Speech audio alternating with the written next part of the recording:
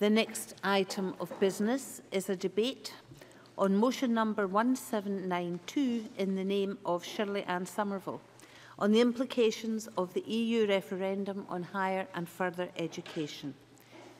May I invite members who wish to speak in the debate to press the request to speak buttons now, and I call on Shirley Ann Somerville to speak to and move the motion. Up to 13 minutes, please, Minister. Thank you, Presiding Officer, and I welcome this opportunity to open this afternoon's debate. The people of Scotland have gave a strong and unequivocal vote to remain in the EU, and I believe that is the result of Scotland recognising the social, the economic and the cultural benefits of EU membership for individuals, businesses and communities. And that includes the benefits for the staff and the students who study and work at the universities and colleges across Scotland. Parliament will be well familiar by now with the 5 key interests that the First Minister set out following the referendum outcome relevant to today's debate: democracy, economic prosperity, social protection, solidarity and influence. Given Scotland's unequivocal support for remaining in the EU, the First Minister secured a mandate from the Scottish Parliament to explore options to protect Scotland's relationship with the EU, maintaining membership of the single market and freedom of movement. Since then, Scottish ministers have engaged closely with their counterparts in the UK and across the EU to ensure that all options are kept on the table. We have established a standing council led by the Principal of the University of Glasgow, Professor Anton Muscatelli, to advise the Scottish Government on securing Scotland's relationship with Europe. And I welcome the Council's prioritisation of universities and colleges as an early topic for consideration. Now, in the days immediately following the referendum, I personally made contact with most of our university principals, University Scotland and NUS Scotland to listen to their views. And I followed this up with further discussions with principals, staff and students during my visits to college and university campuses over the past few months and a visit to the University of Dundee this very morning. I'm also grateful to the role played by our Chief Scientific Advisor, Professor Sheila Rowan. She's been reaching out to the sector in a number of ways and was indeed in Brussels only last week meeting key stakeholders. Presiding Officer, in my time this afternoon, I'd like to highlight 3 issues which I believe are greatly affecting the sector: public, funding and influence. Presiding Officer, the impact of the EU referendum on students and staff is the issue that has been raised by everyone when I've spoken to them, and indeed reflects my own concerns. This relates to the free movement of staff and students across Europe, as well as to the attractiveness of our universities and colleges to staff and students from the rest of Europe.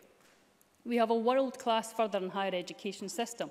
Indeed, only last month, the Times Higher Education Supplement confirmed that Scotland has 5 universities in the global top 200. That quality, underpinned by freedom of movement, has attracted the brightest and the best students from across Europe to study here and to make Scotland their home. And that has acted as a catalyst to reinforce the quality and the reputation of our sector, supporting Scotland's influence as well as collaboration across Europe. Latest figures from HESA suggest that almost 21,000, or nearly 9% of our university students, are from the rest of the EU. Students from across the EU and beyond add to the diversity of our communities and campuses, enrich the learning experience for all and support local businesses and jobs. And I and the Scottish Government greatly value their contribution. That's why the Government moved quickly after the referendum to reassure EU students that there has been no change to the current funding arrangements. And in June, we confirmed that eligible EU students studying in Scotland, including those who start this year, will continue to benefit from free tuition for the remainder of their course. Certainly. Ross Greer. I thank the Minister. The news that funding status for students from the rest of the EU starting in 2016 is much welcomed, but we've already seen in evidence to the Education Committee that some concern has been raised about the effect on students who will be starting courses potentially in 2017. Will the Scottish Government be able to confirm that funding arrangements for these students will stay the same as it was this year? Shirley Ann Somerville. Thank the member for that intervention. I do fully appreciate that the point that Ross Greer is making. It's a point which the universities, the staff and the students have made to me when I've visited them, and they continue to do so. We are actively considering the contribution that we can make to moving this debate forward when we're looking at the 17-18 cohort. So we are looking at that, and I fully appreciate the concerns that the universities have over this. Now, I'm very proud that the universities are a destination of choice for staff and students, not just from the EU, but from across the globe. My ministerial colleagues have urged the UK Government to clarify at the earliest possible opportunity the immigration status for the EU nationals living in Britain once the UK formally leaves the EU. I would also add that I welcome the consensus in Scotland that we need to return to a post-study route to allow talented students to remain and contribute to the Scottish economy. The outcome of the EU referendum makes that more critical. I was therefore disappointed to see the UK Government pilot scheme on post-study work visas only apply to 4 institutions in England, and I'm greatly concerned by reports coming from the Conservative Party conference this afternoon about Amber Rudd placing further restrictions on the amount of students, the international students, who can come to Scotland and the UK. Liz Smith. I agree with her in much of what she said about post-study work visas. There was some indication, however, that there was going to be a consultation about these visas. I think that is a welcome step forward. Shirley-Anne Somerville. Well, it would be absolutely fantastic to have a consultation. It would be really good to have that consultation before the 4 institutions in England had actually been chosen, so that we could take part in that. So if the UK Government would like to take a step back and consult, that would be very much welcome. But we certainly must be missing that letter in the mail that would have suggested that we could have contributed to the 4 institutions that are currently taking part. Now, Presiding Officer, the Socrates or Erasmus exchanges within Europe for university students began almost 30 years ago. A recent impact study identified a range of benefits for Erasmus students, particularly around employability skills and the levels of employment. Universities in Scotland are highly desirable destinations for Erasmus Plus students from the rest of the EU. In 2014, the universities of Edinburgh and Glasgow were the top 2 universities in the whole of the UK for the number of Erasmus Plus students. But retaining the freedom of movement is a critical requirement for the participation in Erasmus+. Freedom of movement is not only important to students, but it also supports researchers, collaborations and careers. Scotland has always looked beyond its own borders to the rest of the UK, to Europe and beyond. By their very nature, science and research are international endeavours and have no respect for borders. Our universities and research institutions in Scotland are active and valued partners in a large number of research collaborations, with many underpinned by EU funding, and I want to ensure that that continues. Because research collaboration is strongly linked to that second broad area I wish to touch on, and that is EU funding. EU funding benefits Scotland significantly, supporting jobs, delivering infrastructure, sustaining rural communities, providing valuable support for the farming and fishing industries, businesses and, most relevant to this afternoon's debate, of course, universities and colleges. Over the past 3 decades, EU funding has become intertwined with the fabric of overall funding for education and employability.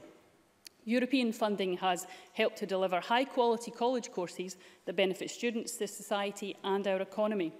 Funding has also significantly contributed to the modernisation of our college estates to ensure we have the state-of-the-art facilities learners need. The Scottish Funding Council has estimated that in academic year 15-16 alone, £11.6 million of European funding was made available to the college sector, supporting upskilling, the development of young people's employability and student support. Together with the funding from the Scottish Funding Council, this is estimated to support around 4,200 full-time equivalent college places. And the potential loss of this EU funding in the future would deal a serious blow to the levels of activity that colleges can deliver.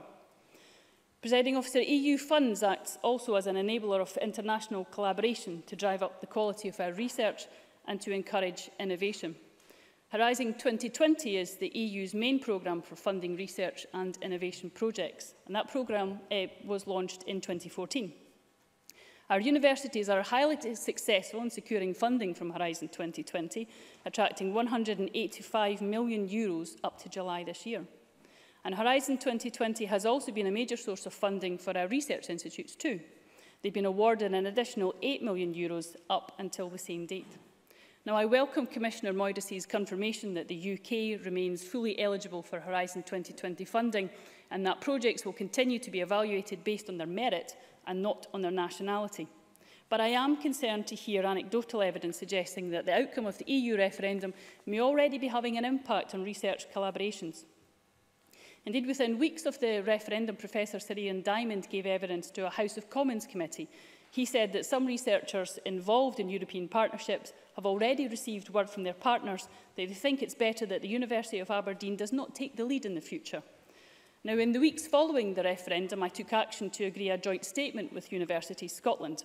Our published statement sets out our commitment to work together, using our collective influence in Brussels and elsewhere, to ensure that it's well understood that universities in Scotland remain committed to collaborating with our European partners and to attracting the best international talent. And I welcome the UK Government's guarantee on European funding, including Horizon 2020, as far as it goes. The guarantee fails to take account of the impact of the uncertainty on potential collaborations that Professor Sir Ian Diamond has highlighted, and it doesn't take account of the longer-term funding and other benefits we otherwise would have received as continuing membership of the EU, for example, through future work programmes. I firmly believe that the best way to guarantee European funding is by maintaining our relationship with the EU. Presiding Officer, I wish to touch very briefly on a third and final issue, our potential loss of influence in Europe. The challenges of having to comply with rules and regulations developed in Europe without a seat at the table are very well documented. And I believe that the same is true for the development of future funding programmes, policy direction in research and innovation. Should we leave the EU, Scotland would have no role in influencing or shaping those European priorities. Now, of course, there are some countries out with the EU who benefit from EU funding, but they have no way of directly influencing EU priorities. Over the past decade, only 7% of research money allocated by the EU and European Research Council has gone to non-member states. Presiding Officer, I'm deeply concerned about the risk that the First Minister has referred to about a lost decade of uncertainty and turmoil. Scotland is and always has been an outward-looking nation. One of the key features of the Scottish Enlightenment indeed was its openness, its commitment to share, to spread and challenge ideas and norms. And at a time when we find ourselves in such uncharted territory, it's good to remember those principles in thinking about how we chart a course for Scotland's future relationship with the EU. We're at the start of that process, but I strongly believe that we must work creatively, positively and constructively, feeding into the negotiations to agree a way forward and to shape a future that reflects and respects the interests of our existing and our future staff and students. And in that spirit, I would urge all members to support the motion in my name. I now call on Liz Smith to speak to and move Amendment 1792.1. Around 8 minutes, please, Ms Smith. Thank you, Deputy Presiding Officer, and can I move the amendment in my name?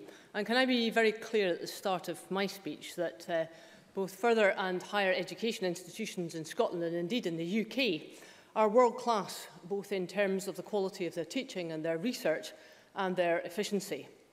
And let me also be very clear that being part of the European Union has played a very major part in that, and I'm sure other colleagues will provide lots of the evidence. And be in no doubt that what has made our colleges and universities great, especially in the latter case throughout many centuries, is their outward-looking approach. They have been pioneers in so many respects because they've been at the cutting edge of intellectual thought, invention and innovation, and in modern times in knowledge exchange, which is now obviously so much a part of the important things that they do.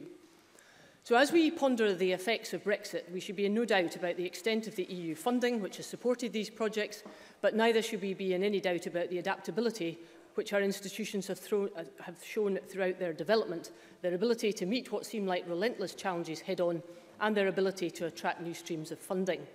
They will need all that imagination and creativity like never before, and they will also need the resilience, as this is not going to be an easy time. Let me set out, however, some things that I think are essential if the Brexit process is to be made more smooth. And let me speak first about some interesting things that both John Kemp, the Interim Chair of the Scottish Funding Council, and Professor Andrea Nolan, Chairman of University Scotland, said when they were at the Education and Skills Committee just 3 weeks ago. They said that whilst definitive evidence is only in the process of being compiled, there are already cases where the Scottish or UK lead in a research project is being downgraded from that position because there is now uncertainty about the financial sustainability of the project if some of that EU funding is lost. Indeed, I note that the Vice-Chancellor of Sheffield Hallam University said that he thought that 4 out of 12 current projects were now under threat. If that tendency grows or is not replaced by other funds, then clearly there could be detrimental effects. Research money is not just the odd investment here and there. It is sizable and it's very significant in terms of what can and cannot be achieved by a university and its collaborative partners. In this respect, the UK Higher Education Research Bill is crucial. And can I thank the Chairman of the Education Committee, who I don't think is actually in the chamber just now, for being prepared to bring some of the evidence about this to committee. So the message must be there that if we are to leave the EU, it does not mean that we will leave Europe, or I hope become any less European in our educational ambitions. Happily, there has been extensive growth in the number of collaborative projects with nations out with the EU, most especially across nations at China, India, Canada, Australia and America. These collaborative experiences must be worked on like never before, and in doing so we must make sure that we are as attractive as possible to students and staff from these nations. What will help? Well, firstly, the message that government sends out, and that includes the Westminster government's approach to immigration. This chamber knows that prior to Brexit, I had disagreements with my Westminster colleagues about the post-study work visa issue. And whilst I fully understand the practical failures within the previous system, which opened up too many loopholes in the immigration system, I do firmly believe that a new post-study work visa can work and work well, very much to the advantage of Scottish institutions and our economy. Because it simply cannot be right that when we have some of the best brains of foreign nationals helping us with cutting-edge research, to which is attached millions of pounds of investment, that halfway through a project they find themselves that they must go home. If the universities of Bath, of Imperial College London, of Oxford and Cambridge can be permitted to run a pilot PSWV, so can the universities in Scotland. And I remain hopeful that we will get somewhere on this, and I was pleased to hear the consultation process at the Conservative Party conference. Yes, of course. John Swinney. I wonder if, I'm grateful to Liz Smith for giving me, I wonder if Liz Smith would care to reflect also on something else that came from the Conservative conference today, which was the Prime Minister's remark that clinicians in our National Health Service would be from other countries would be welcome to stay in this country until such time as we have grown our own replacements for them. Does she not accept that is a terribly bad signal to issue to clinicians who will be part of the self-same research process that she has commended, and which I value enormously? And does this not cause enormous uncertainty for the global decisions that will be made by clinicians about where they happen to choose to locate to advance their specialisms? Liz Smith, I can allow you some extra time for that intervention. Thank you, Deputy Presiding Officer. I agree up to a point with the Cabinet Secretary that we do need certainty and we do need the message to be absolutely correct. But what I think is important too is that we give the full clarity about how we ensure that the best brains, whether they be domestic or foreign nationals, can not only be part of the institutions in this country, which we value so highly, but can also be part of that economic future. And the Prime Minister said in her Mar interview on Sunday, and it's been repeated twice in the speeches at conference, that there is a real determination to make sure that the two match up. And I would suggest to the SNP that there is some light at the end of the tunnel about the consultation process, which, let's be very clear about this, we didn't have before today. So I think things are moving in the right direction. Now, I also believe very firmly that when it comes to the funding streams, which are so crucial, attached both to higher education and, of course, to college education, that actually there is an opportunity for us to reset some of the issues.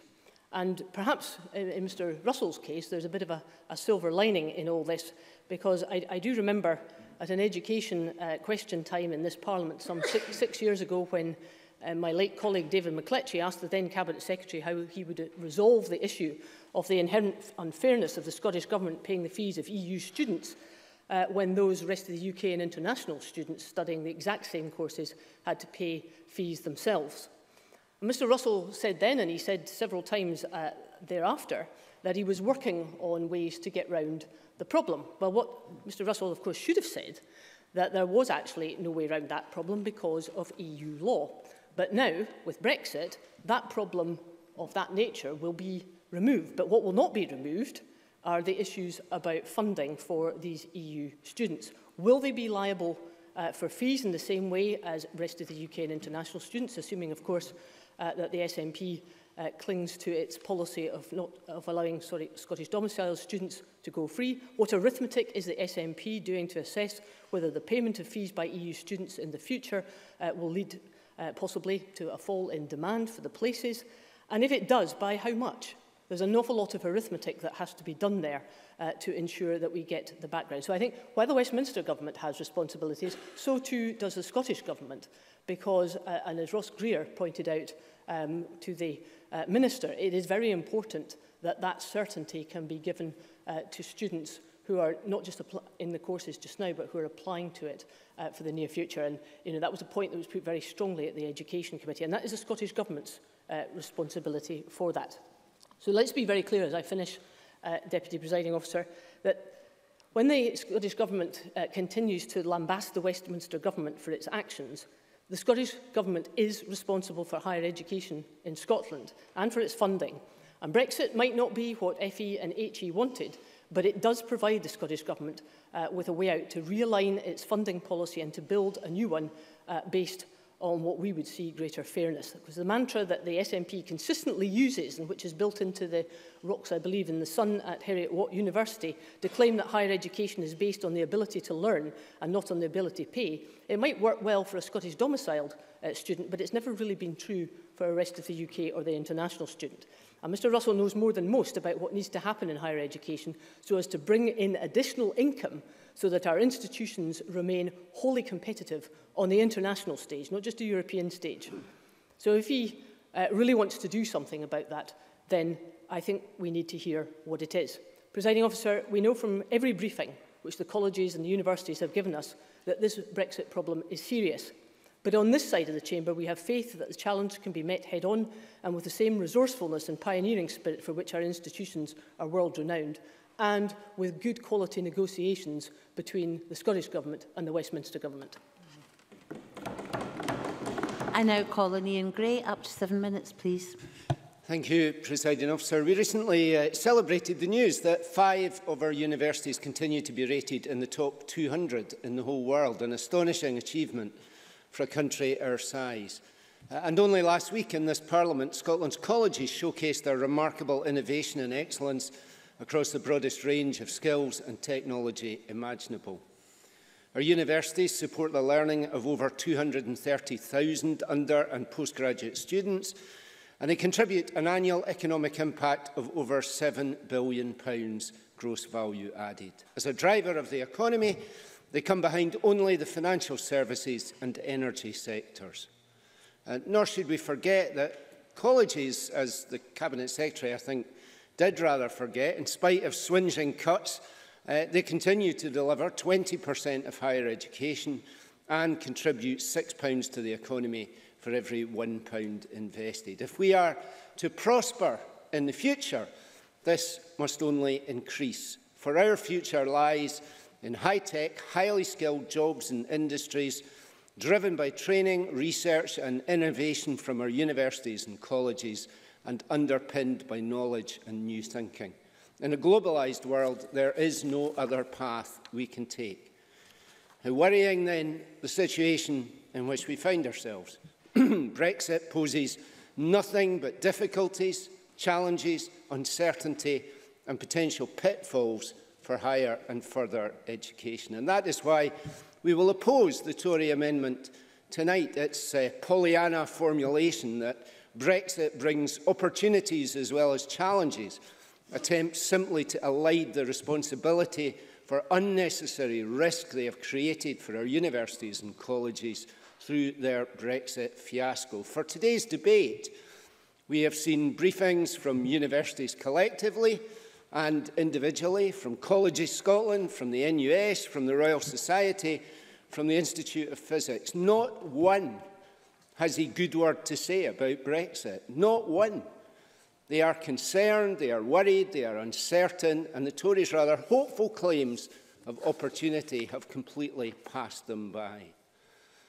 First, there is the issue of students. 13,500 non-UK EU students, almost 9% of undergraduates in our universities, not only enriching our university student body, but currently able to stay on and work here when they qualify, helping us meet that demand for the highest of skills and the most imaginative of innovation. The Scottish Government has, as has been mentioned, at least been able to provide those students already here with the assurance that their fees will be met for the duration of their course.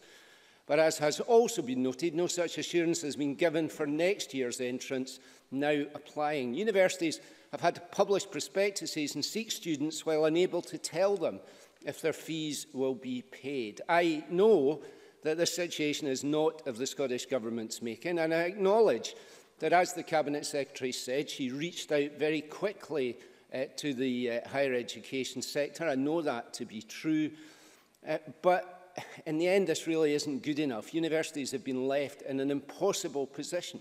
Application closing dates are imminent or even past in some cases. The government must decide, and decide soon.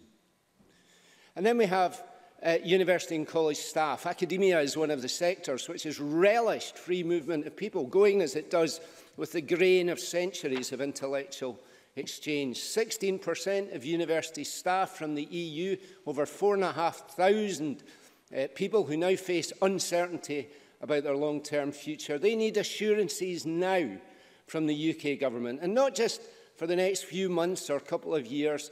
Otherwise, they will consider leaving. It's not just the formality of their immigration status that matters here. It is their sense of being valued and wanted, and that has been badly shaken. And then there's research. Almost £90 million of research funding in 2013-14, 13% of Scottish universities' total funding from European Union sources. And yes, we know that the Prime Minister has given assurances that research funding will not suffer, but there is no detail, or frankly, in the sector, much confidence. And it's not just in the universities themselves. Companies like Sunamp in my constituency, world-leading research and development in renewable heat, driven by innovative chemistry from the University of Edinburgh and looking to Horizon 2020 for next stage development. As the Cabinet Secretary said, £165 million of Horizon 2020 already won in Scotland, but what will replace that in the future? Even if these funds are underwritten in the short term, in the long term, how do we replace access to an €80 billion fund to support research? And once again, this is about people, not just money. As Liz Smith illustrated, we already hear of research collaborations thinking twice about UK partners, certainly as project leaders, if not as participants, because they are unsure now of our dependability and commitment to partnership. And all of this is true of the college sector too. 3,500 student places dependent on European Social Fund funding alone, £13 million per year, a significant contribution to the sector. And while it's true that fewer EU citizens come to Scotland specifically to study in our colleges, a matter of hundreds rather than thousands, it is also true that thousands of our students in colleges are EU citizens already living here and choosing to access further education to pursue their careers. They are now unsure how long they will be able to do that, what their status will be, or whether, again, they are indeed welcome. And I want to close by mentioning an EU programme that the Cabinet Secretary rightly mentioned, that's Erasmus, the European Exchange Programme. And I hope that we can maintain Scotland's place in Erasmus because it epitomises the internationalism which has underpinned our universities and colleges for centuries. And it reminds me of the example of John Mayer from North Berwick in my constituency, schooled at Haddington Grammar in my own hometown, but a fellow student too of Erasmus himself at college in France, the Collège de Montaigu, graduating later in Navarre in Spain before teaching at the Sorbonne and then returning to Scotland as principal of Glasgow University and moving later to St Andrews too. He was the originator of the idea of union between Scotland and England and the fundamental principles which underlie human rights law. Mayor is an example which epitomises the internationalism of Scottish education, a historic strength which predated the European Union but sat so well with it. Come to a close, please, Mr. And which we must now find ways to ensure survives the threat of Brexit. We now move to the open debate. Speeches of up to 6 minutes, please. And I call, first of all, Stuart McMillan to be followed by Jeremy Balfour.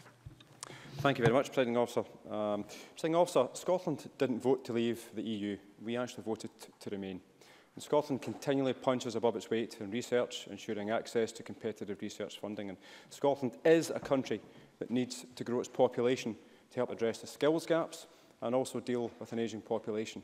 This is why free movement of people is so crucial. All of that is now at risk, and it will be the people who actually pay the price of this in real life if jobs, investment and education suffer as a result. In July, the joint statement from the Scottish Government and University of Scotland reassured EU students in Scotland that they will continue to benefit from free tuition and associated support for the duration of their course, and that's something that I very much welcome. And this sends a clear message that EU students are welcome in Scotland and that their contribution is valued, and that we welcome all international students who choose to study at Scottish higher education institutions. The number of EU international students at Scottish higher education institutes is a testament to the world-class university sector we have, with 5 universities in the top 200 in the world. And Presiding Officer, Scotland is home to nearly 13,500 EU undergraduate students, nearly 5,400 postgraduate students, as well as 4,600 EU staff working in our higher education institutions. In anybody's language, that is a valuable economic, social and educational learning contribution to Scotland. And it's good for Scotland, and indeed for the wider UK, for international students to be here and then go back to their country and become leaders and remember fondly of their time here in Scotland. Now, skills shortages are a particular issue for Scotland, with more jobs here being hard to fill because of these shortages than in any other part of the UK. And the report by the UK Commission for Employment and Skills found that in 2014, 25% of all job vacancies in Scotland were hard to fill because of a shortage in available skills, and that was up from 15% in 2011. Now, the Scottish Government has raised concerns that the increase in skills shortages has occurred in the period following the closure of the post-study work visa, something that's been touched upon already in this debate. And the Scottish Government have also consistently argued that improved post-study work routes would be beneficial to Scotland's economic growth. Now, the reintroduction of a post-study work visa, which would allow international students to remain in Scotland and contribute to the economy for a defined period on completion of their studies, is crucial for Scotland's future prosperity. And therefore, with the UK Government reintroducing the scheme for the South East of England at the expense of elsewhere across the UK, flies in the face of a one-nation position, as we are continually hear from the London Government. Now, Presiding Officer, I want to touch upon the Erasmus scheme, something that Ian Gray was speaking about a few moments ago. I have already put on record my personal involvement of studying in the EU via the then Socrates Erasmus scheme, as well as receiving funding via the European Social Fund to allow me to study from a master's qualification. And the College of Scotland briefing for today was, they were absolutely correct when they state that the opportunity for student exchange within Europe enriches the learning experience, enhances employability and promotes greater understanding and respect of different people and cultures. I have to say that the social side of things wasn't that bad either. But, Presiding Officer, I think back in my time of studying in France, Germany and Sweden with great fondness and how my life was enriched by having these opportunities. However, without EU funding, I could not have went. My family went flush with cash and my parents always helped my sister and myself, but there was no way that they could have actually paid the extra expense to allow me to go and study abroad. I'm delighted that Scotland has 1,600 students going to study in EU countries via the Erasmus scheme, but my disappointment is that it's only 1,600. I couldn't wait to sign up to get the chance to go and study elsewhere, because I knew the opportunities and it would be hugely beneficial for me. However, now that Brexit, The Brexit vote is actually taking place, and we heard at the weekend that Article 50 will be triggered by the end of March next year. What's that impact going to be upon Scottish school students who are thinking about studying at an EU institution, but now they can't be guaranteed the funding to actually go? Now, the easy response from some will be that to this threat will be that the Scottish Government should fill that gap. Now, well, this isn't just a Scottish issue, but it's a UK-wide problem. Therefore, the UK Government, after creating the problem in the first place, needlessly, they need to guarantee that school students across the UK actually who do wish to study a language and do want to have that opportunity to go abroad should still actually have that opportunity. Certainly, I was a bit disappointed today, Presiding Officer, to hear about the comments from Amber Rudd, saying that tougher rules for lower quality courses. As I said a few moments ago, when someone goes to study abroad, it's not just about the education, it's about the social, the cultural, and also the economically beneficial effects of that opportunity. I do genuinely find Amber Rudd's comments to be offensive and also narrow-minded, to say the least. Despite the misconceptions of some, not every Scot has grown up in a tenement, but equally not every Scot has grown up in a leafy suburb.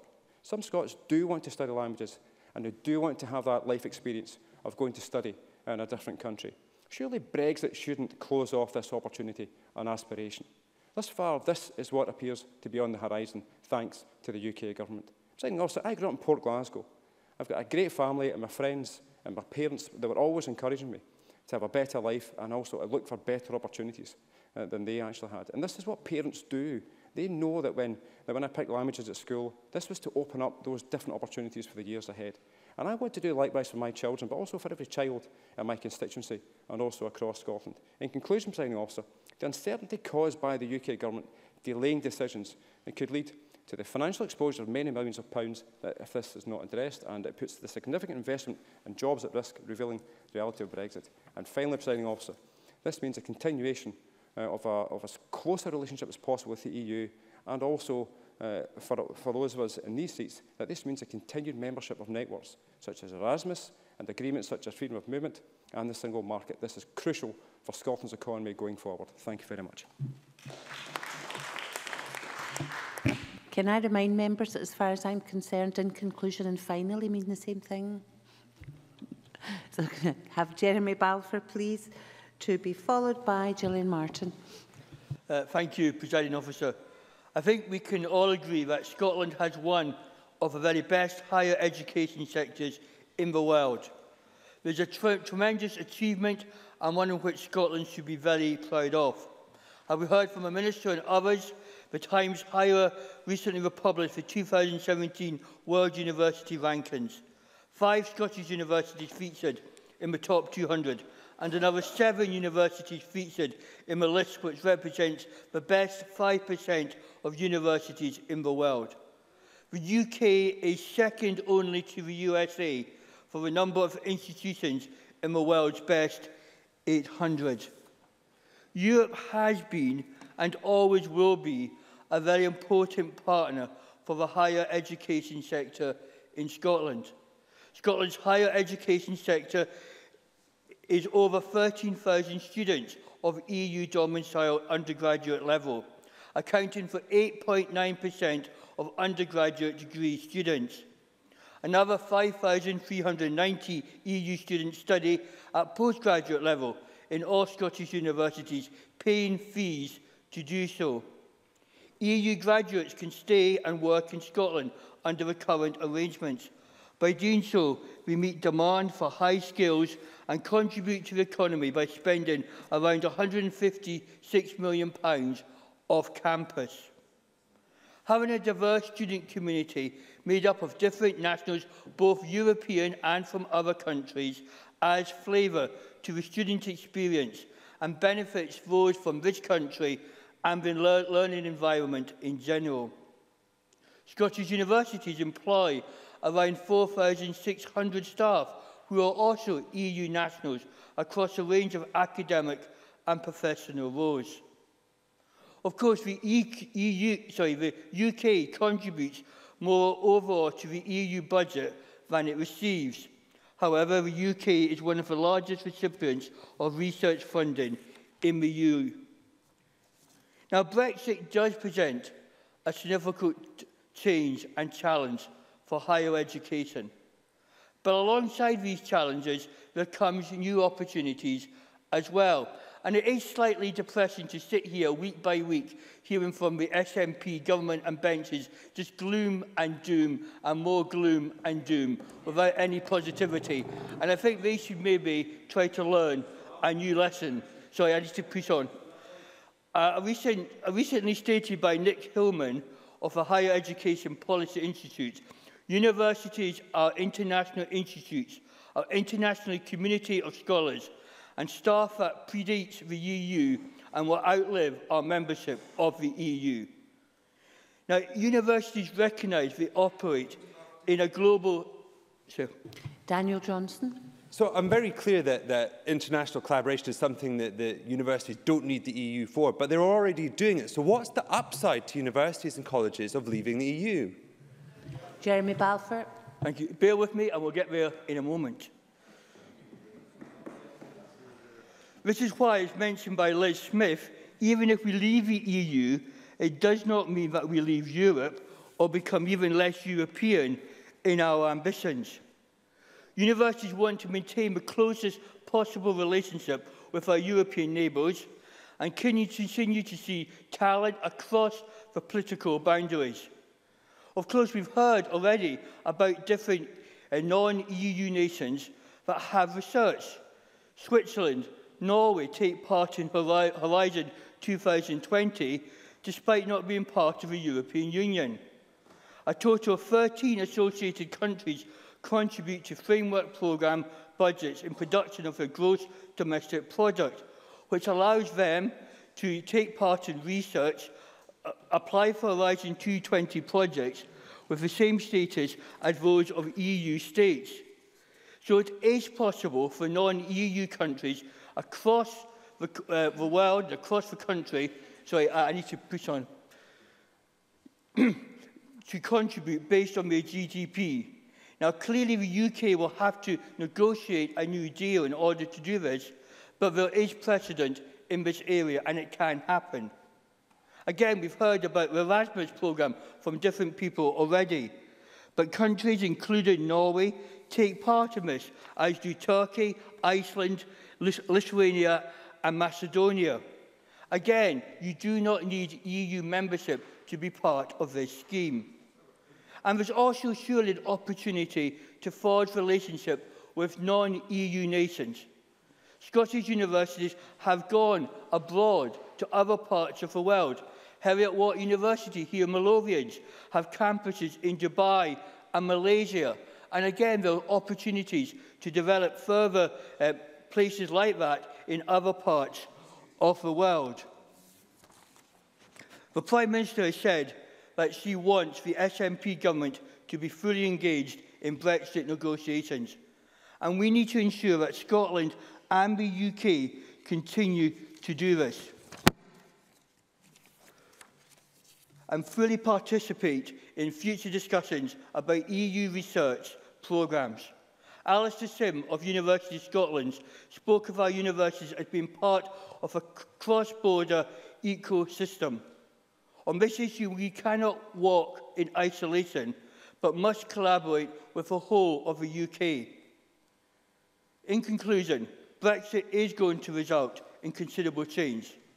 The UK government and higher education sector must work closely together through Brexit negotiations to ensure that the UK remains one of the world leaders in higher education. I firmly believe our institutions have the ability to achieve this and cement Scotland's position within the UK as well as one of the greatest universities nations in the world. And I'm happy to support my colleague's amendment today. Gillian Martin, to be followed by Daniel Johnson.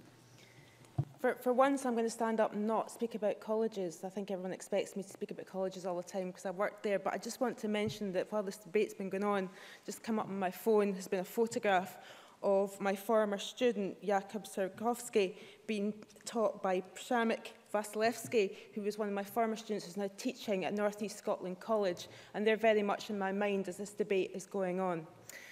I think it's important to get testimony from those most affected when we discuss the potential impact of Brexit. Recently, I got an email from Sam, who's a PhD research student and runs a lab at Aberdeen University, which works on looking at how inflammation and metabolism are linked and how we can treat diseases like type 2 diabetes and cancer.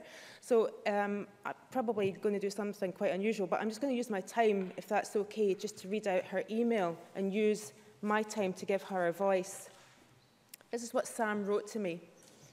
The EU is critical to the medical sciences in Scotland. I can't even begin to express how important our EU membership is. Personally, my lab is partially funded by EU money from several EU grants and initiatives.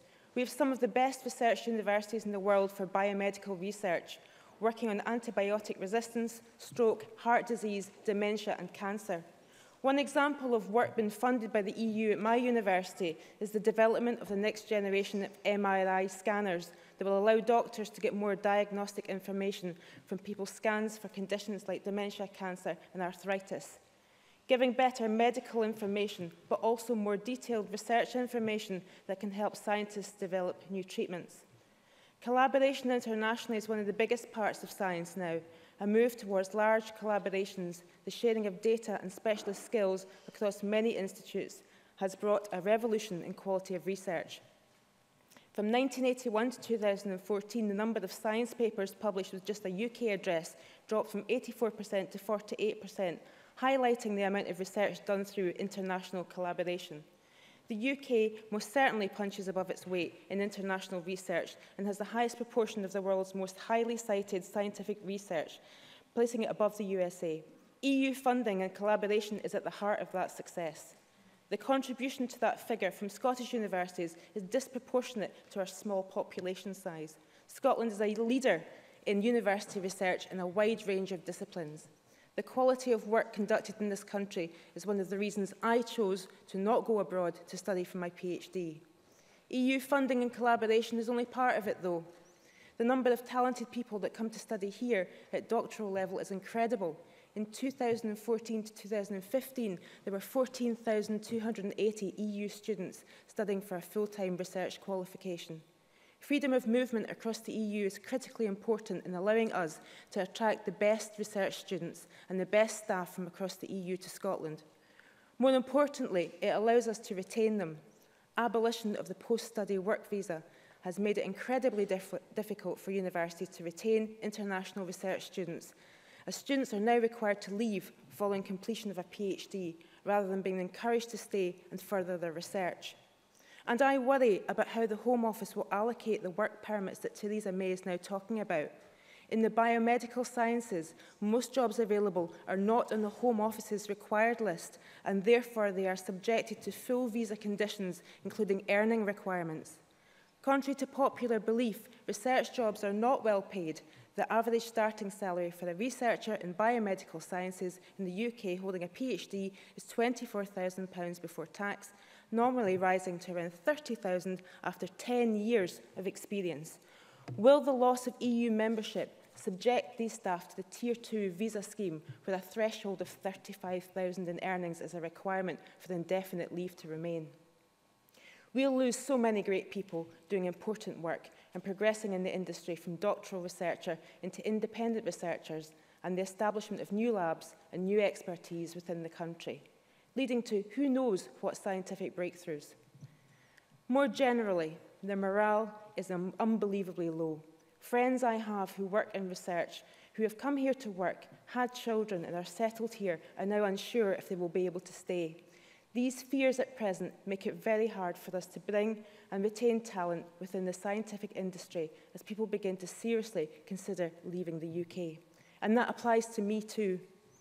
I complete my PhD in September 2017, and I'm now entering the phase of my career where I have to make choices about where I will go post-graduation. Competition for postdoctoral roles and research are already highly competitive, and loss of funding and the breakdown of collaborations that Brexit may bring make me hesitant to rely on staying in Scotland for my career. This is my home. I have lived here all my life, and I deeply value the investment the Scottish Government made in allowing me to attend university for free and then further supporting my PhD through both university and NHS Scotland research funding. and I want to return that investment. My dream is that one day I will be a professor at Scottish University, teaching, researching and helping further our knowledge and passing on to the next generation.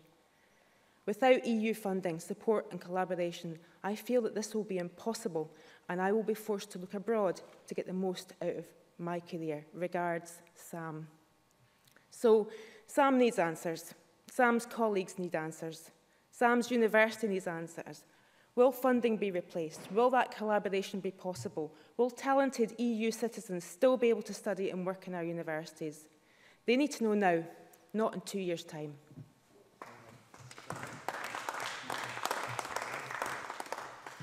Thank you. Daniel Johnson, to be followed by Graham Day.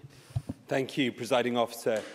I think one of the things I've enjoyed most since becoming an MSP is the amazing visits that you get to go on. And it's a huge pleasure and privilege for me to have the King's Buildings, the home of science and engineering for Edinburgh University, right in the heart of Edinburgh Southern. In fact, I have to say I'm such a self-confessed geek. Over the last 2 weeks, I've not just done one visit to the King's Buildings, but I've done 2.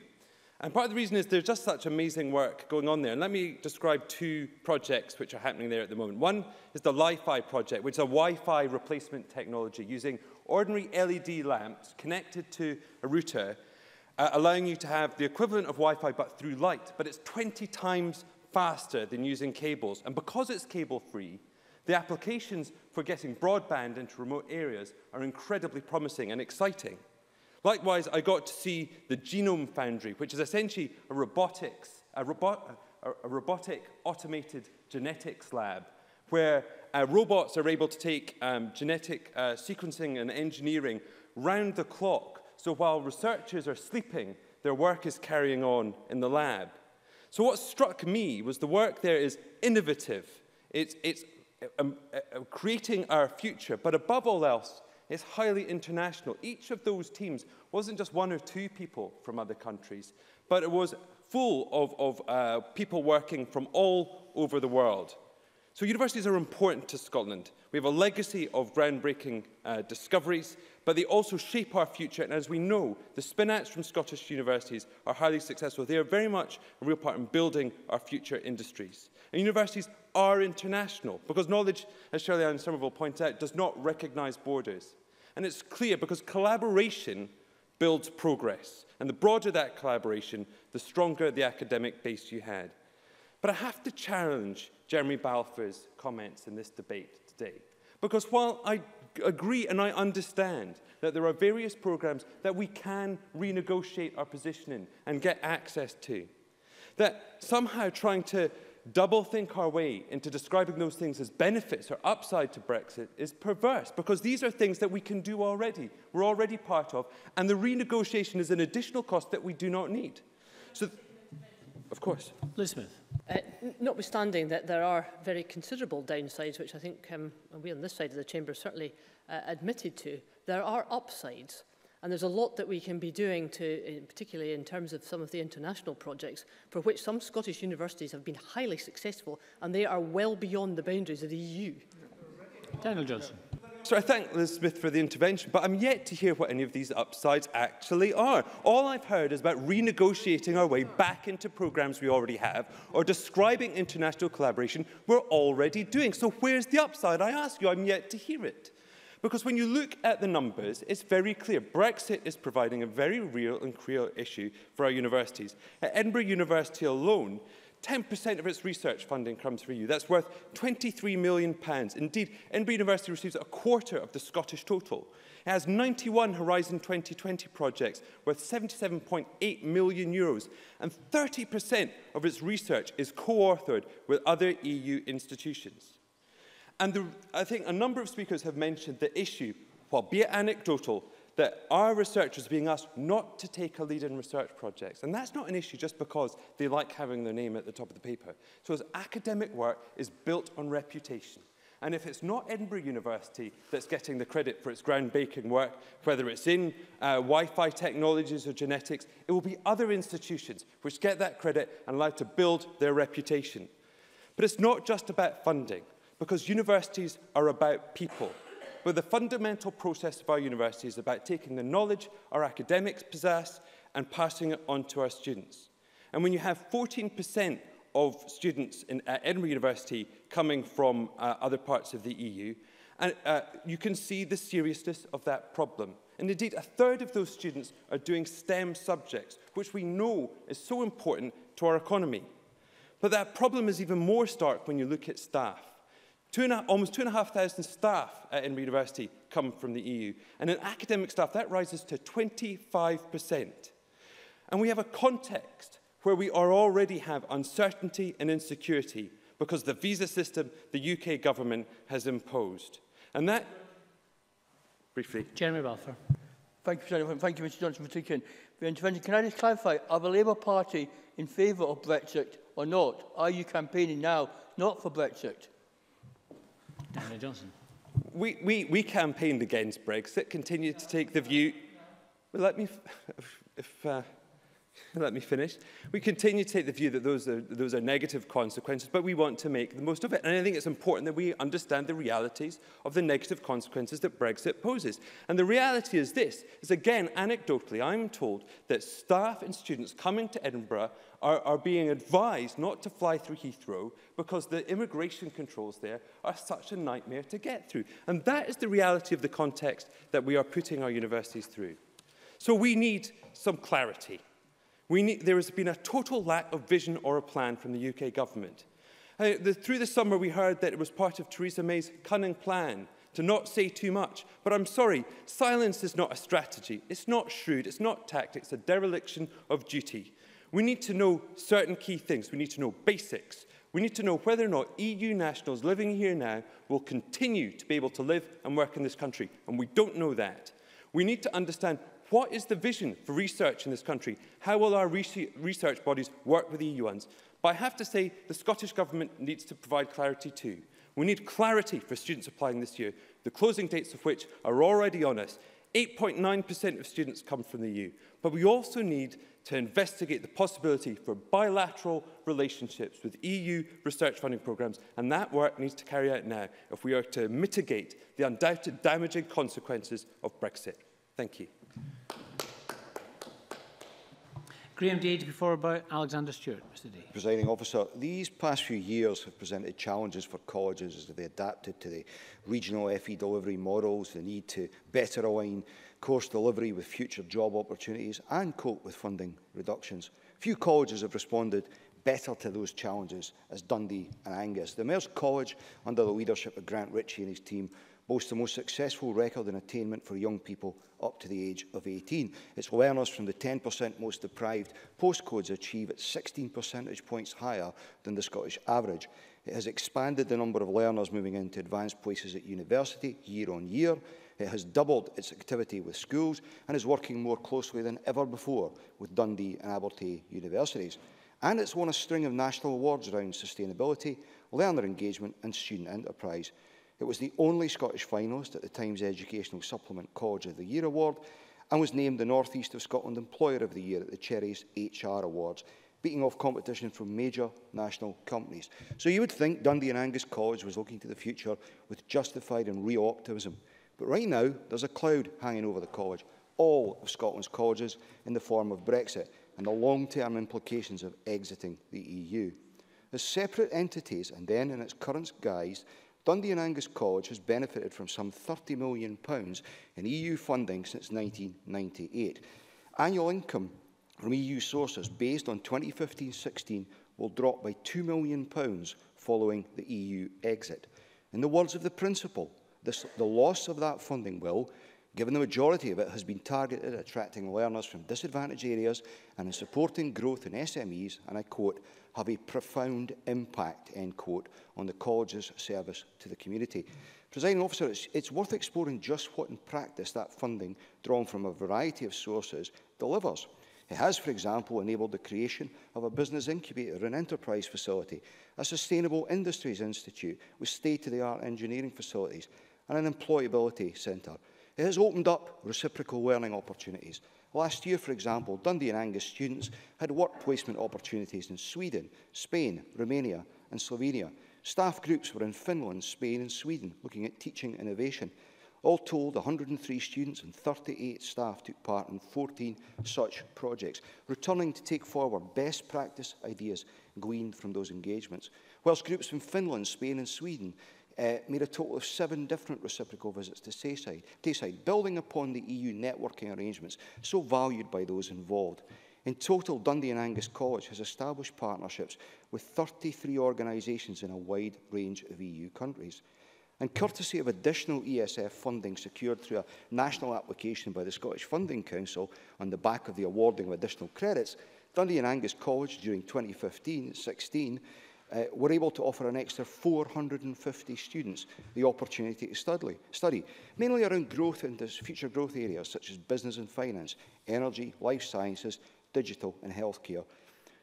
That EU funding has supported the delivery of around 20 courses to higher national standard across the college, involving an estimated 10 teaching posts. So little wonder there's concern on the Kingsway and Arbroath campuses over what the future post-Brexit hold, because it isn't just about hard cash, but the engagement opportunities that being part of the EU and those arrangements provide. The Tory amendment claims, and I quote, there will be new opportunities for both colleges and universities, especially in developing closer international links with further and higher education institutions in non-EU nations. Perhaps so, Presiding Officer, but why go through the unnecessary upheaval? And how will exploration and delivery of these be funded? Essentially, we're faced with tearing up all that has been established over recent years in terms of such collaboration across the EU. And, Presiding Officer, the impact of Brexit goes beyond simply that. For Dundee and Angus and other Scottish colleges, around 10% of the student cohort there are EU nationals, people who live in the communities I represent and who secured employment locally in the soft fruit, the retail and the care sectors, for example. Faced with potentially requiring visas, no paying of fees for them, will those who might follow in the footsteps of these valued contributors to our society and our local economies simply choose to go elsewhere? A survey of EU students by Hobson's found that 82% would view the UK as a less attractive option for study if it voted to leave the EU. Again, the Tory amendment talks of the resourcefulness and the creativity with which further and higher education institutions have always reacted to changing circumstances. And they are adaptable institutions, but why expose them to the risk, the uncertainty and the pitfalls that Ian Gray touched upon? Be in no doubt, as I've laid out in relation to the college with a footprint in my constituency, the impact of Brexit looks like being severe for the sector. No amount of deflection by the Tories can disguise that. Presiding Officer, with every passing day since the UK voted to leave the EU, the wisdom Scotland displayed in voting Remain becomes ever more obvious.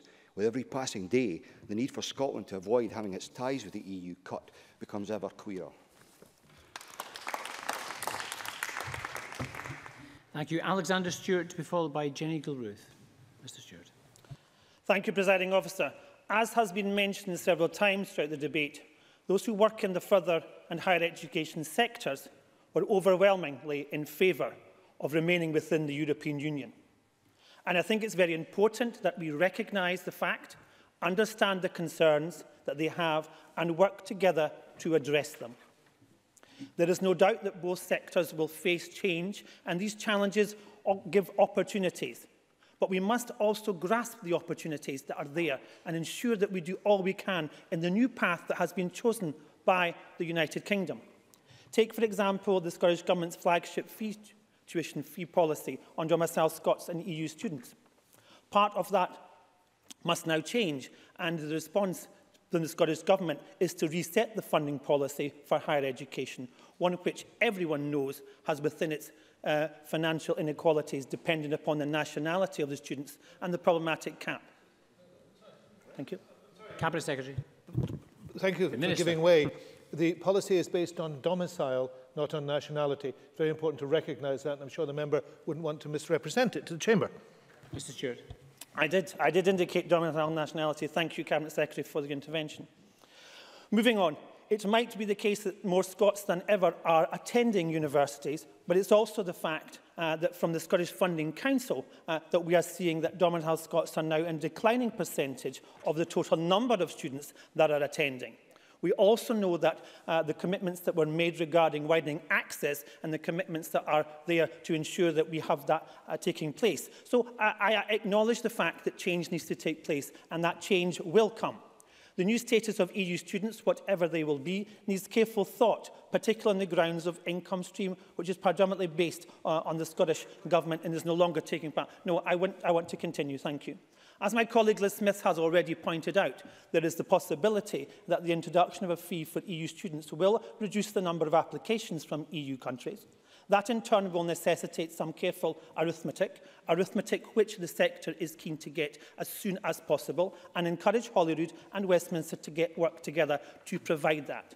As universities in Scotland have said, this arithmetic is very important, especially when you're challenging and looking at strategic planning for the future.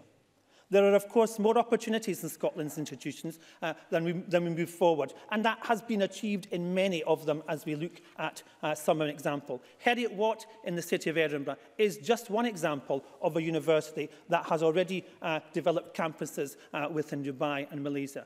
As the UK builds upon a new free trade agreement with nations across the globe, Scotland's universities can seize that opportunity to have that international exposure. And thank you. Minister.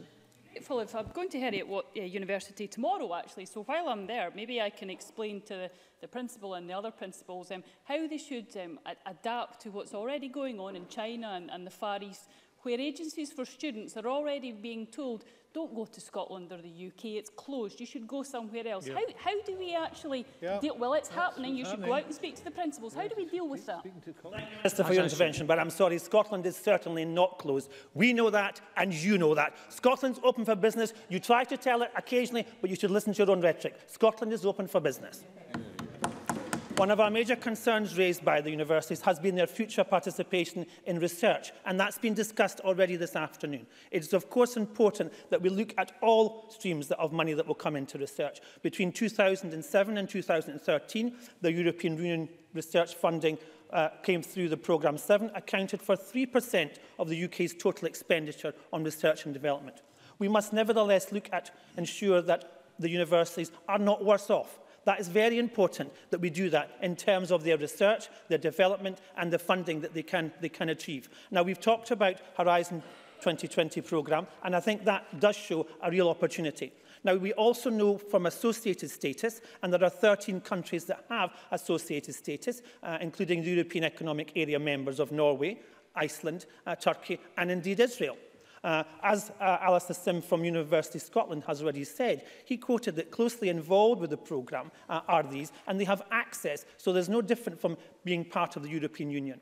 Likewise, participation in the Erasmus Plus scheme, the opportunities that they have are quite immense. It is also the opportunity that Norway and Iceland accept free movement of people, but they also include other nations such as the former Macedonia and also Turkey. While the Erasmus scheme will continue to provide domiciles from what we're doing here in 2016-17, it's very important that we look forward to what can be achieved and what is being achieved as we progress. In conclusion, Presiding Officer, the institutions that make up the higher and further education sector in Scotland are world-renowned for their teaching and their research. This is a great extent as to the result of the openness, their ability to attract the best and the brightest staff and the students from around the globe. The vote on the 23rd of June of this year should not be seen as any rejection of that approach. While we have no doubt heard that we're leaving the European Union, we are not leaving Europe, and we should continue to welcome those who have something to contribute to Scotland, while also looking to the opportunities beyond the European Union to continue to have what we have going forward. And I very much look forward to seeing that being achieved. Presiding Officer, thank you.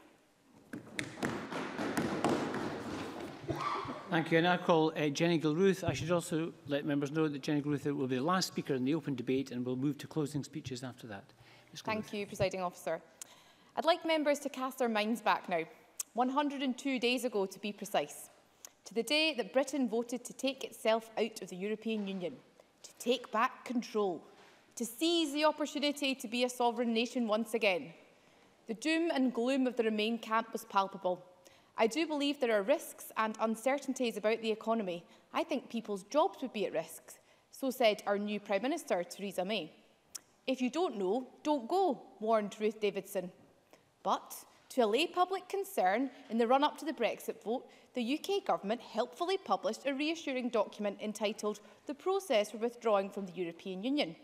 Indeed, I'm sure we all share NUS Scotland's serious concerns that it contained absolutely no reference to education whatsoever. Nothing about schools, nothing about colleges, nothing about universities. So, Presiding Officer, perhaps Brexit is a good thing for Scotland. Education is devolved after all. We can take back control. We can seize the opportunities that the Conservative Party have so kindly foisted upon Scotland. Presiding Officer, higher and further education make a difference in people's life chances. In my constituency of Mid-Fife and Glenrothes, 31% of school leavers from the 2012-2013 cohort went on to further education. More or less the same percentage of children live in poverty after housing costs are taken into account. At the start of last year, our unemployment rate was nearly double that of the national average. So education matters to my constituents because education gives you currency. It increases your earnings potential, it opens doors. Colleges in Scotland have directly benefited from European funding via the Developing Scotland's Workforce Fund and via the Youth Employment Initiative primarily. In total, this academic year, Scotland's colleges will benefit from £18.2 million of European funding from these projects. Indeed, approximately £250 million of European funding has already been provided towards historic capital projects in the colleges sector. And in our higher education institutions, 23% of research staff, only staff rather, are from the EU. And as has previously been stated, 5 of our universities are in the Times Higher Education World University Rankings: Edinburgh, Glasgow, St Andrews, Dundee and Aberdeen. Indeed, our universities receive almost £90 million of research funding a year from EU sources alone. Presiding Officer, I am sure that members across the Chamber were delighted by the statement from the Scottish Government and Universities Scotland in July, which gave reassurances to EU students that they would continue to benefit from free tuition and support for the duration of their courses. The message from the Scottish Government is therefore clear. EU students are welcome in Scotland and their contribution is valued. I, like colleagues across this Chamber, wrote to EU citizens in my constituency following the Brexit vote. One replied in response: "When we heard the result of the EU referendum, my Polish friends and I were worried and frightened. Of course, I love Poland too, but my life is here. I am very happy here." Another said, "I have lived in Scotland for 27 years and I have always felt welcome.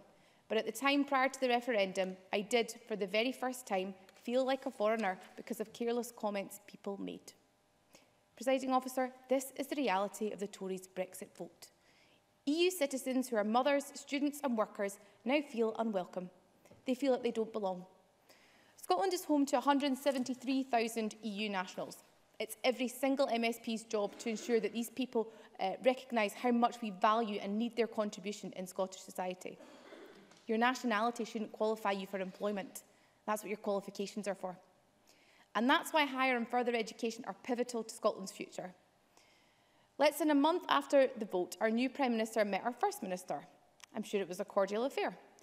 The Prime Minister gave the First Minister a commitment that the Scottish Government would be fully involved in the process of developing a UK position in advance of Article 50 being triggered. It was, therefore, interesting to note the tone flip this weekend. There is no opt-out from Brexit, and I will never allow divisive nationalists to undermine the precious union of our 4 nations of our United Kingdom. So, Presiding Officer, the divisive nationalism which will drag the UK out of Europe is acceptable. The divisive nationalism which led this country into a referendum on our EU membership on the watch of a party which Scotland did not vote for, that's fine. The divisive nationalism which yesterday saw the value of the pound drop to a 3-year low against the euro, that's okay. But the civic nationalism which my party stands for is dangerous. That's ugly separatism. That's parochial. That's isolationist. Scotland should know her place. The sheer audacity of the Conservative Party when it comes to Europe knows no bounds. Presiding Officer, Scotland didn't choose to be in this situation. Today's motion commits the Scottish Government to take action to stand up for Scotland's best interest, to maintain our membership of the European market and access to free movement of labour, to maintain the strong tradition of academic collaboration between European and Scottish higher education institutions, to insist that the UK Government ensures that we have a role in decision-making and Brexit negotiations going forward. Presiding Officer, I will end with the words of the former Prime Minister speaking in 2009 as then Leader of the Opposition. We need mutual respect and a politics which is about a discussion and a delivery rather than about confrontation and grievance. But whether it's hard Brexit or soft Brexit, the scrambled Brexit Scotland is currently being served up by the Tories is simply not good enough. Thank you. We now move to closing speeches. I call Monica Lennon, and you have a very generous 6 minutes. Very generous. Thank you, Presiding Officer. There have been many interesting points raised during the course of this debate by colleagues across the chamber. What has been clear from most sides is that the aftermath of the EU referendum is uncharted territory, particularly for the further and higher education sector here in Scotland. I welcome the points which recognise the importance and benefits of the sector to Scotland and echo those sentiments. It's for these reasons that clarity over the situation of the sector going forward after the EU referendum is so important. First and foremost, as has been raised many times during the course of the debate, we must provide reassurance to the students and staff at our colleges and universities. We have heard a lot of warmth and solidarity with the almost 13,500 students from the EU who currently study at undergrad level in our universities, and the 5,390 students at postgraduate level. They make up over 13% of postgraduate hot students and almost 17% of research students. And as Daniel Johnson said, a third of these students study the STEM subjects, which are so vital to the future jobs and economy of this country. And as we know, under current arrangements, EU students can stay and work in Scotland after graduation. So EU students make a huge contribution to our universities and society. And I agree with members across the chamber that we must make sure that this is something which is not damaged by the result of the EU referendum. But in order to prevent any knock-on effect on the numbers of EU students, universities and colleges require urgent clarity from the Scottish Government over the fee status of EU students applying for courses in 2017-18. We know students are already applying for courses which begin next year, and institutions and applicants are currently being left in limbo over what the fee status for these students will be throughout the course of their studies. Andrea Nolan of Universities Scotland told the Education Committee last month that universities require a response one way or another. I welcome Shirley-Anne Somerville's opening remarks. Shirley-Anne, as Minister, has acknowledged these concerns, and I know that she will appreciate the urgency around this. So we hope on this side of the chamber that the Scottish Government will soon be able to provide answers and a timescale on what the fee status of EU students will be for those beginning their studies in autumn 17. Certainly. Stuart McMillan. I thank Monica Lennon for taking the intervention, but would Monica Lennon agree with me that in terms, particularly regarding that question that she just posed to the Scottish Government, that clearly there will be a financial implication for that. Therefore, the UK Government should actually ensure that the Scottish Government actually have any additional funds that are required to ensure that guarantee. Monica Lennon. Yeah, well, if we'd remained in the EU, that would have been making that funding commitment anyway, but I'm heartened by the commitment from Shirley-Anne Somerville to keep engaging with the university and college sector and our students in that regard. And in the same vein, I hope that the Scottish Government will be able to provide clarity over the position of academic staff and researchers, and hope that they too will be given assurances that they and their dependents have the right to live and work here. There are 4,600 EU staff currently working across the 19 higher education institutions here in Scotland. Researchers from EU countries make up 16% of academic staff in our universities, rising to almost 20% in some of our institutions. Their contribution to our teaching and research excellence is vital. So I echo the calls from the joint statement from the UK National Academies that they deserve to receive absolute clarity over their position in the coming years. Similarly, outward opportunities for UK staff to collaborate and gain experience in other EU countries needs to be safeguarded. I know there's agreement across the chamber that regardless of the EU referendum result, it remains vital that EU countries know that Scotland's further and higher education remains open and that the close relationship with our EU neighbours will remain in place. Central to this is that reassurance from the Scottish and UK Government regarding the funding of research projects and student places. And as we've heard from some speakers today, the college sector in particular benefits immensely from EU structural funds, which created 3,500 extra college places in 2014 through £13 million from ESF. The impact of this funding for students in my region, Central Scotland, and of course the rest of the country, cannot be underestimated. It's vitally important that the UK and Scottish Government provide assurances about the continuation of funding in the event of Brexit, and that they, along with the Scottish Funding Council, are pursuing all possible avenues to ensure the college sector is not adversely affected. Higher education institutions received £88.8 million of research funding from the EU in 2013-14, and that accounts for 13% of universities' total annual research funding, so these figures are not insignificant. And we all celebrate that Scottish universities are consistently punching above their weight in terms of EU funding, with Scotland receiving almost 20% of the funding delivered through the Horizon 2020, which is the EU's biggest research and innovation programme. Our excellence in research is recognised and rewarded by EU funding, which allows this work to flourish and continue. In closing, I would like to reiterate that I hope the Minister will keep in mind the importance of consulting students and young people on affected policy areas during the Brexit negotiation process, particularly in areas such as Erasmus, participation in research funding. And I think we heard very well from Stuart McMillan about how his experience helped to broaden his horizons across Europe, and he's turned out pretty well, so we don't want other people to lose out.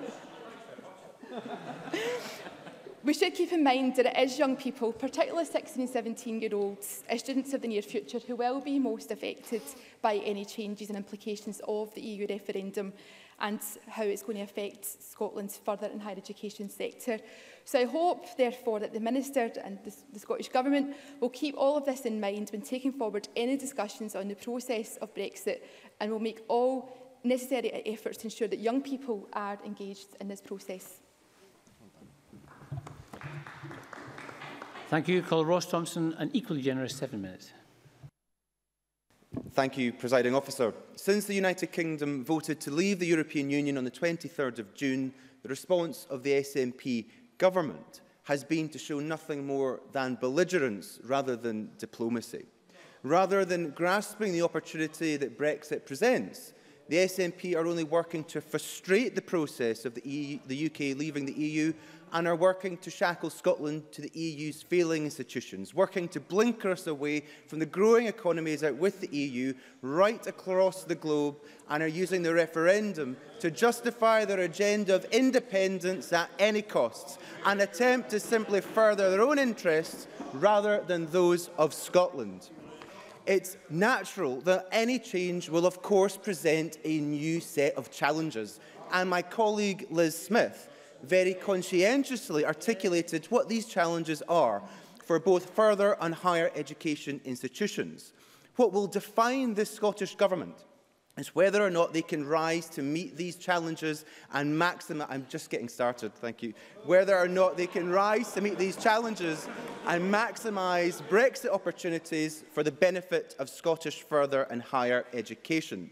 I recently met with University of Scotland, and the stark message coming from our institutions is that the current settlement around university funding is unsustainable, with Scottish students being underfunded by 10%. Our current membership of the EU means we have to pay for the free tuition of EU students. EU law requires that applicants from Scotland and the rest of the EU, yes, they'll give way. Daniel Johnson. I believe Mr Thompson is the fourth speaker from the Tory benches to hint at the fact that EU students could cease to be funded by the Scottish Government. Is that now the Conservative Party position in this chamber? Actually, if you'd allow me to finish, I was actually going to clarify that in my speech. The EU law requires applicants from Scotland and the rest of the EU are treated equally, often with Scottish students missing out on funded places at our universities. This costs over £80 million a year and is rising. When we leave the EU, we will have the new ability, if this Parliament chooses to use it, to charge EU students and use the money raised to fund bursaries and more places for Scots. It's important that our institutions and wider Scotland start to have a proper and thought-out debate about how exiting the EU can allow our institutions to raise additional revenue which can potentially fund bursaries and places for Scottish students. There is a myth that university tuition in Scotland is free. However, we know that international students out with the EU, as well as English students, pay thousands of pounds to study here. Currently, our universities charge international students fees of up to £14,000. Now, just for example, if our institutions charged EU students the full international rate, we could raise in excess of £220 million. Or if we were to charge EU students at the rest of the UK rate, we could still be raising over £90 million. Bear in mind that the cost of providing free tuition to EU students is around £87 million, and this would be saved by not providing free tuition. Then potentially our universities could be better off by around £177 million if there was a course of action that the Scottish Government and the Scottish Parliament wanted to take. Yes. Minister Shirley-Ann Somerville. Grateful for the opportunity to just clarify. Could the member name one single higher or further education institution that actually thinks what he's espousing is a good idea? Because I certainly haven't heard any. Mr Johnson.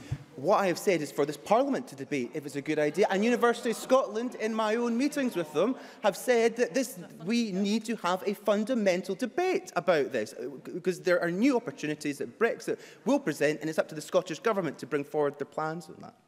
Now, this could help ensure places for Scottish students, as well as provide the bursaries to support those students from the most deprived communities to get into university.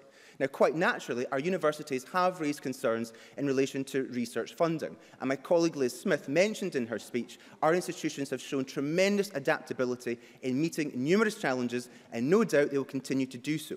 Members should bear in mind that the vote on the 23rd of June was to leave the structures of a political organisation. It was not a vote to turn our backs on our European neighbours. It wasn't about leaving Europe. We will continue to cooperate closely with our European neighbours and now have the opportunity to look beyond the EU to some of the most exciting and dynamic regions of the world.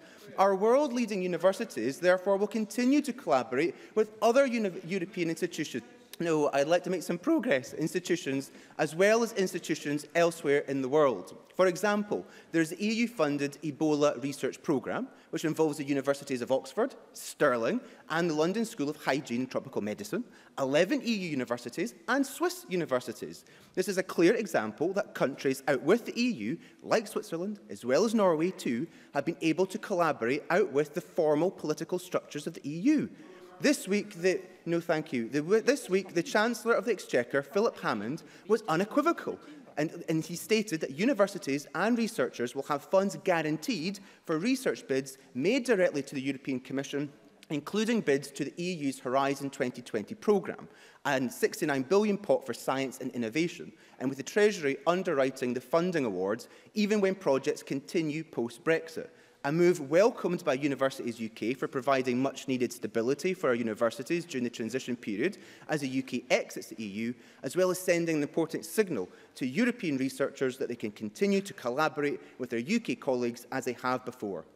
Currently, the UK is a net contributor to the EU budget. So even despite the funding and grants received by our institutions from the EU, it comes nowhere close to what we actually pay into the EU pot in the first place. In fact, even as a member of the EU, funding of our institutions is simply not guaranteed, as it is subject to the decisions of the EU and its structures by people not accessible or accountable to our institutions here in the UK. In leaving the EU, these decisions can be taken here in the UK by bodies accountable to us. I want to quickly touch on comments made by Jeremy Balfour, who acknowledged the challenges ahead and mentioned the Erasmus scheme, which was also mentioned by Ian Gray and Stuart McMillan. But bear in mind that, yes, Erasmus is coordinated by the EU, but it is a project for the European continent, involving countries such as Norway, Iceland, Turkey, Macedonia, and goodness me, Liechtenstein. So if they're involved, there's no evidence whatsoever to suggest that the UK won't. Opportunities to go abroad will exist for our students, and the difference now is that these opportunities will now be extended beyond Europe but to the rest of the world. Presiding officer, so far Scottish Government ministers have bemoaned the result, and they have stoked the flames of uncertainty in pursuing their independence cause, which we have learned transcends absolutely everything else. Presiding Officer, as I said at the beginning of my remarks, change brings challenge. Brexit brings challenge. But this Scottish Government must remove its blinkers in order to see the swathe of new opportunities for our further and higher education institutions, for which the Scottish Government are wholly responsible. Mr Russell should bring forward a blueprint to this chamber, demonstrating to us how he will seize the opportunities for our world-class institutions. Presiding Officer, now more than ever, those who advocated both leave and remain in Scotland must work together to secure the best possible deal for Scotland as we forge a new positive relationship with not just the EU, but the rest of the world. Thank you. Minister Macross, if you want to speak up until 1728 or 1729, I certainly won't object.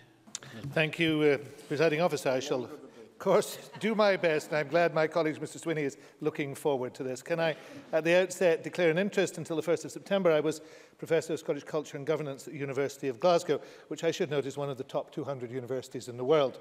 I have, as usual, spent the afternoon listening to the Tory description of the sunny uplands that lie ahead of us when we have exited the EU. Those sunny uplands are so exciting that whilst this was going on this afternoon, the pound sank to a 31-year low, and just a few months ago the IMF downgraded UK GDP growth because of Brexit. These sunny uplands are a fiction of the imagination of Ross Thompson, and having heard his imagination, that worries me considerably. Not at this moment. Let me make a little progress, and then I'll be happy to hear what you have to say. Presiding Officer, I want to address two things initially. The present situation in higher education and further education in Scotland, and second, to the issue of research. In May 2012, Presiding Officer, I led the Scottish delegation to the plenary of the Bologna process, which was held in the Palace of the People in Bucharest, as Anorex in this chamber will know, the world's second largest building. There were 47 delegations present, not just EU countries, not just sovereign states. The outer group was that larger group of nations. The inner group was a group of the European higher education area. And the purpose of the Bologna process is to ensure compatibility between higher education systems and to allow students and academics to move from one place to another. Scotland has one of the highest ratings within the Bologna process. It is seen as a nation with key advantages. It is English-speaking. It has high-quality institutions, 5 in the top 200, many more in the top 1,000. There are no fees for domestic students and good access for others. But most importantly of all, it is part of the EU. So there is free movement for staff and for students. So in these circumstances, in the world of higher education, in the international world of higher education, membership of the EU is not a disadvantage, it's an advantage. It doesn't stop collaborations, it actually enhances collaborations. And in that regard, therefore, the Tory amendment is, to put it very kindly, fatally flawed. Perhaps I put it more bluntly, it is completely and utterly wrong. The EU, coming out of the EU, does not remove a tiresome impediment. Coming out of the EU actually creates damage for higher education in Scotland. And they're also happy to give way. To the Cabinet Secretary for giving way. He and I both wanted a different result, and we've acknowledged in this debate that the colleges and universities wanted a different result. Is it not our duty and obligation to ensure that we make the best of that result and we move forward on that, and that there are opportunities, even if we choose to, perhaps in this debate, accentuate some of the challenges, there are opportunities. It is our obligation to work together to ensure that we expand on these. The first obligation in the inquiry is to tell the truth. I cannot see what these advantages are, because there is presently work being done across the globe by Scottish universities, and that has existed whilst we've been in the EU. I want to give 4 brief examples from my own experience. I had the wonderful experience of hosting a dinner with Anton Muscatelli in Calcutta, which welcomed old boys from Glasgow universities from the 1930s who were studying there. Scotland has had an international reach for generations. But more recently, I signed the Memorandum of Understanding in Putrajaya in Kuala Lumpur for Heriot-Watt University, establishing a new university there. I helped to open the Strathclyde Business School at Nodia outside New Delhi, and I attended a seminar in Vancouver on Scottish literature involving Aberdeen University. None of those countries are part of the EU. All of them are places where Scotland is working, and I would think it would be hard to find a country in the world where Scottish universities do not have either a memorandum of understanding or actual live links. So there is nothing in membership of the EU that is holding back Scottish higher education. But not being in the EU will damage Scottish higher education. And the proof of that lies in research. Because we've heard about some of the details of research funding, but there's a more insidious problem. The UK is towards the bottom of the averages of spend on research.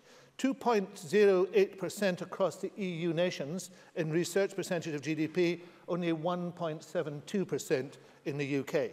So outside the EU, at the mercy of the purse strings of the UK, we will do worse in research funding than we do now. There is no doubt about that whatsoever.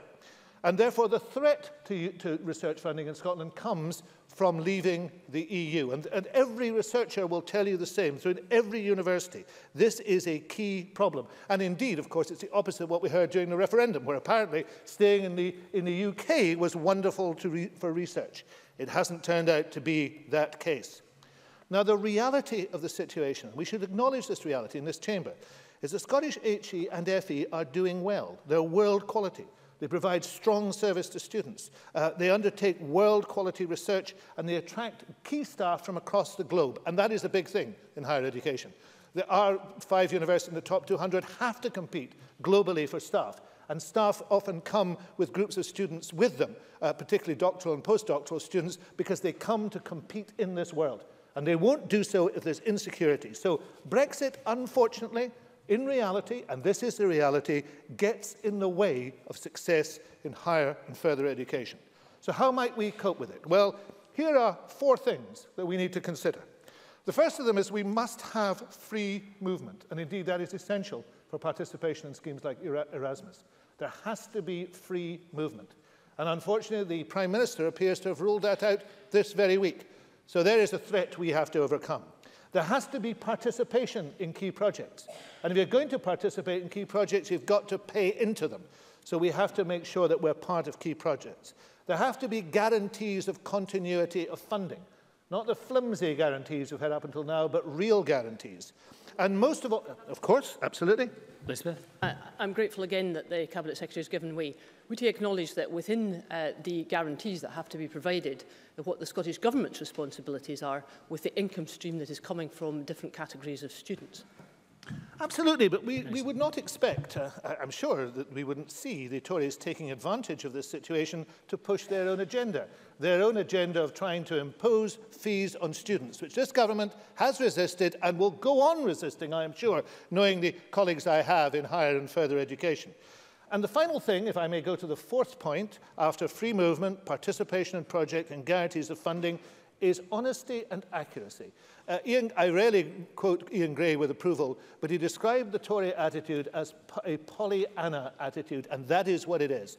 Week after week, we've heard this attitude that we just keep smiling, we don't talk about the reality, and in the end, it will all be okay. Well, it won't be okay, and we see from higher education what the problems are. So let's address the real issues: free movement, participation, guarantees of funding, and making sure that we're being honest to every sector in Scotland.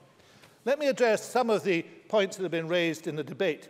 I have to say that I have a strong admiration for Liz Smith, as she knows. That has never been an advantage to her in her own party. But I am pleased that she has been so straightforward about the issue of post-study work visas and migration. It is very positive, and I wish her party listened to her more often on these matters, because she is utterly right. Without the post-study work visa, without a realistic approach to migration and free movement, we will not be able to keep our unique position. Now, I hope that her party is also listening to Liz Smith about the issue of Scottish Government responsibilities, because she made the point quite correctly. The Scottish Government is responsible for HE funding. She hoped that we would be discussing and negotiating this with the UK Government. I would welcome the chance to sit down and discuss matters of devolved competence with the UK Government. So I hope she will go and say that to her Tory colleagues in England. But on financial issues, there are many solutions to that at all. They do not include removing the opportunity for free education. They would include, of course, independence. Let me move on to Ian Gray's position on colleges and the threats to the number of students and EU funding. We have a college sector that is, I believe, sharper, leaner and more focused than it was before, but we need to do more. And the college sector will have to be assisted in some way if Brexit takes place, because there are two key problems that he identified that are correct. One is the monies that are used from European sources in order to support the college sector, and the second one is the income that these colleges often get from students who are EU citizens working here. And the biggest guarantee that we could look for immediately is a guarantee to the rights of those individuals to stay within Scotland. That would help enormously. I have to say that Jeremy Balfour, who talked a great deal about research, actually touched upon a key point when she talked about Norway and Switzerland as exemplars of countries outside the EU that were doing well. Perhaps I should point out that Switzerland, of course, is the most cited small country in the world in research, apart from Scotland per head of population, because all the papers from CERN, of course, are published under the Swiss imprint. CERN would not be possible without free movement of labour. Norway also has free movement of labour. So I hope if that is the belief of the front bench of the Tories in this Parliament, they are making that point to the hard Brexiteers who appear to be in control in Birmingham this week. Because without free movement of labour, none of those things would be possible, and that research would not be possible. Can I remark on the tremendous contribution that Gillian Martin made in reading an email from somebody else that is not diminishing her skills as a speaker, but she read a very important contribution to this debate. A very important question not answered by Amber Rudd today, talking about the generous offer that's made to students and looking at tougher rules. The reality is that the attitudes being shown today by Amber Rudd and by the UK Tory government will drive away good researchers because, as her correspondent Sam says, they will feel insecure, they will question their future, and there are other places where they can work. And my colleague Mr Swinney made that point about doctors this afternoon. In reality, university medical schools will suffer immediately because the highly skilled medics teaching in universities can teach in other places. And they will look at what has been said today about doctors not being welcome and say, I could work elsewhere. Can I now finish with Ross Thompson's contribution? It would perhaps have been a happier debate if we had finished before Ross Thompson's contribution. He did unfortunately show that he had no knowledge of the sector, he had no support in the sector, and his suggestions would actually damage the prospects, not just of universities in Scotland, but of every Scottish student. Because it is complete nonsense to say that Scottish students are being squeezed out in any way. There are more students at Scottish universities than there ever have been. Their results are better than they ever have been. And the whole way that Ross Thompson approached this debate was to inject a hardline, right-wing view of what universities should be. Unfortunately, it's not laughable, because if we allow that hardline, right-wing view to dominate the debate on higher education, then we will lose the precious advantages of Scottish higher education. And, Presiding Officer, the advantages are threefold. One is it is open and accessible. It is honest to its traditions in that way. Secondly, it is of the highest quality. It is world-beating. And the third great advantage of Scottish higher education is this. We believe that education is a societal good, not an individual good, and we all benefit from that.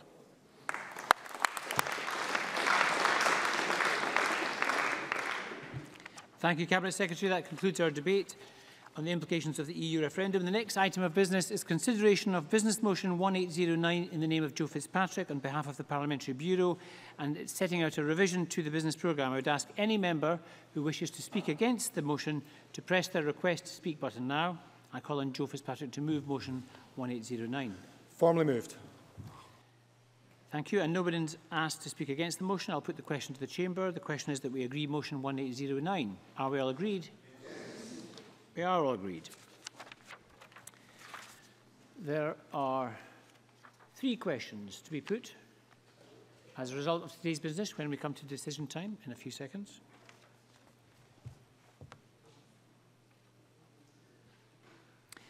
The first question is that motion 1788 in the name of Bruce Crawford on the timetable for the Scottish Government's draft budget 27-28 be agreed. Are we all agreed? Yes. We are all agreed. The next question is that Amendment 1792.1 in the name of Liz Smith, which seeks to amend Motion 1792 in the name of Shirley Ann Somerville on the implications of the EU referendum on higher and further education be agreed. Are we all agreed? Yes. We are not agreed. Parliament will move to a vote and members may cast their votes now.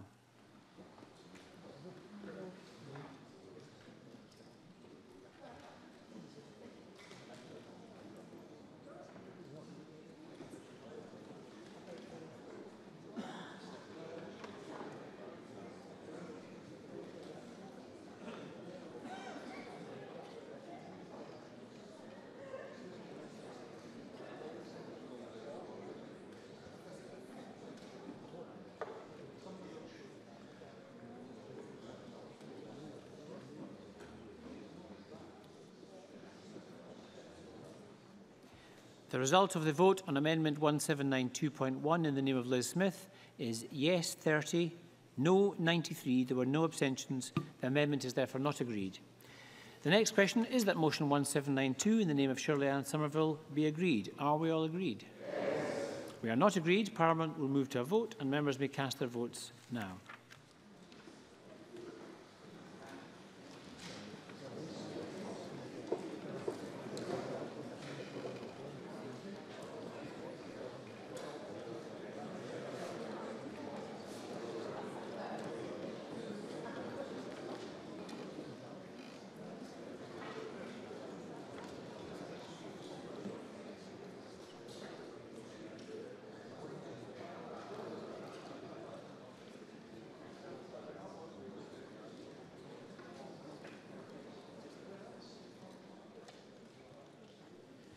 The result of the vote on motion number 1792 in the name of Shirley Ann Somerville is yes 93, no 30.